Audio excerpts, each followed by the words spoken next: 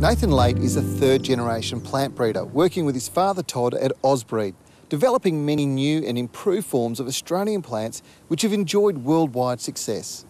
When it comes to breeding plants, there's a couple of different forms. Obviously, genetic modification is always talked about, and then there's natural selection. What does Ozbreed do? Well, Ozbreed chooses the natural selection technique, so it's normally taking about 6 to 8 years per plant, and it's a lot of selection over those years. Through generation and generation until we come up with the ideal plant. Now, mate, this is a tree I really love. We launched it at MIFGS this year, had huge interest from the public, Vintage Red. Yeah, Vintage Red has this really nice burgundy red new growth with older purple foliage. It does grow into a 12-metre tree though, so keep in mind you have to keep it pruned if you're using it in smaller backyards. So you can shape it down to keep it into a small tree without any problems, can't you? Yeah, that's correct, and it is the first of its kind, and it's a really nice tree.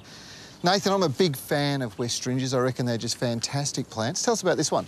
Well, this one here is Mundi. It's a low-growing form of Westringia with really nice white flowers. Seems to have sort of a bit of a cascading effect. Yeah, definitely. And what about shrubs? Have you got anything there? Yeah, up here we have Naringa, which is a new lilac flowering form of Westringia. It's a very upright growth habit, making it really easy to maintain. That's beautiful too. Make a great hedge as well, wouldn't it? Yeah, definitely.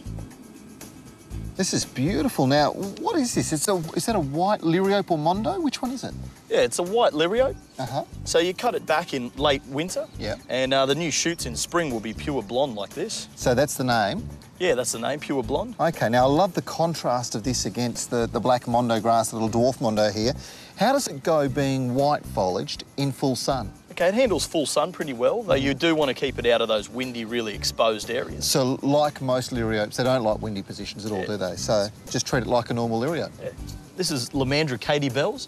So through spring and autumn, you'll get these really nice gold clusters of flowers. Yep. It works from the tropics all the way down south. So it's good right across the country. Yeah.